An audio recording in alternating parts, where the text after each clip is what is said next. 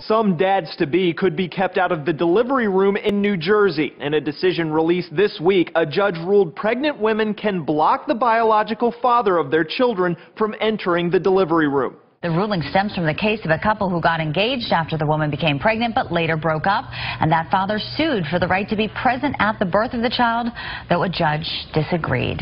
That's according to Superior Court Judge Sohail Mohammed. The case started back in November when Stephen Plotnick sued to get Rebecca DeLucia to inform him when she went into labor. He wanted access to the baby when it was born. The two went to court the same day DeLucia went into labor and gave birth to a baby girl. Mohammed ruled that day all patients, including pregnant women, can decide who can be at their hospital bedside. The decision was released on Monday. The Star-Ledger explains Mohammed based his opinion on two landmark abortion cases, Roe v. Wade and Planned Parenthood v. Casey. Mohammed wrote, "Any interest a father has before the child's birth is subordinate to the mother's interests since it's the woman carrying the baby to term." NPR's Jennifer Ludden explains the judge ruled that requiring the father's presence would pose unwarranted strain on the mother. Essentially, the decision asserts a father has no legal right to be in the delivery room. But not everyone agrees.